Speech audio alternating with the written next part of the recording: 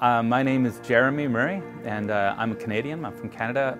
I've worked here in Shanghai for 3 years, and I'm a research scientist. So I run a lab working on plant biology here at this institute, the Center of Excellence for Plant and Microbial Sciences.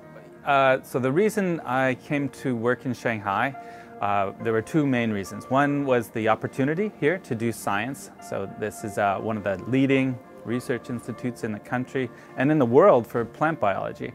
Also, my wife is Chinese, so her family lives here in China, so this was a chance for her to come back and be with her family. Had visited Shanghai twice before coming to work here, and I actually also knew several people who work here at this institute.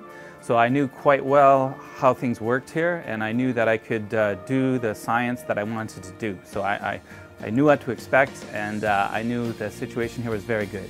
Today, China is one of the world leaders in scientific research.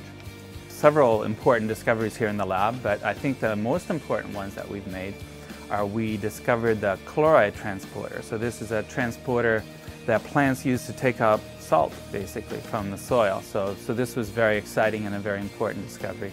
And my colleagues have been nothing but supportive. So they've been helping me translate some grants and to try to help me get funding, and also help me adapt to doing science here in China. So people have been very supportive. Shanghai is different than other cities I've lived in because it keeps changing every day. I look out my window and there's new buildings here and there from month to month, and you know, it always continually develops, and that's very different than everywhere I've lived. So it's changing very fast. So, and many Shanghaiese can speak some English, so that's very helpful.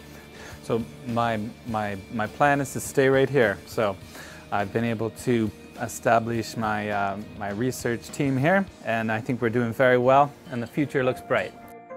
I love Shanghai. 呼吸上海